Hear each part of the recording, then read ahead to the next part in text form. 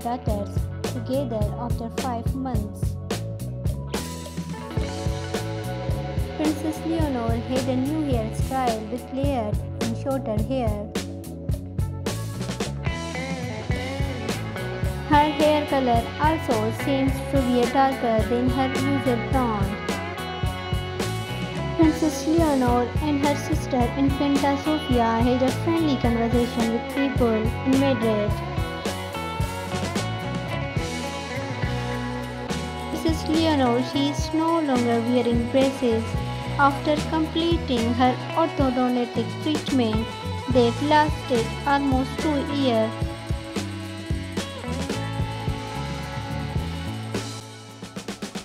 She initially had a correction device in the summer of 2022 and then switched to transparent braces about a year ago.